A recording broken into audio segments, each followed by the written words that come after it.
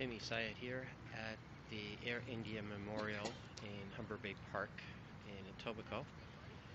Today, June 23rd, 2010, the federal government finally apologized formally for the institutional errors and everything else that led to the Air India Flight 182 tragedy explosion 25 years ago today. It was heartfelt and well received, bittersweet moment, and it's the end of the day. It's been quite emotionally draining, and less a day about politics, more a day about people.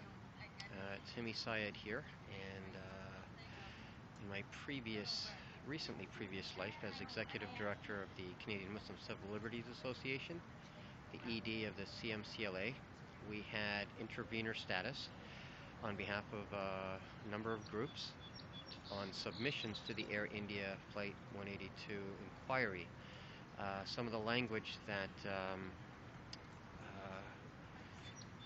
I guess I was responsible for in our submissions did find its way into the final report from former Supreme Court Justice John Major, and for that I am proud and happy that in my little way I was able to contribute to something of the apology by the Prime Minister on behalf of all Canadians, and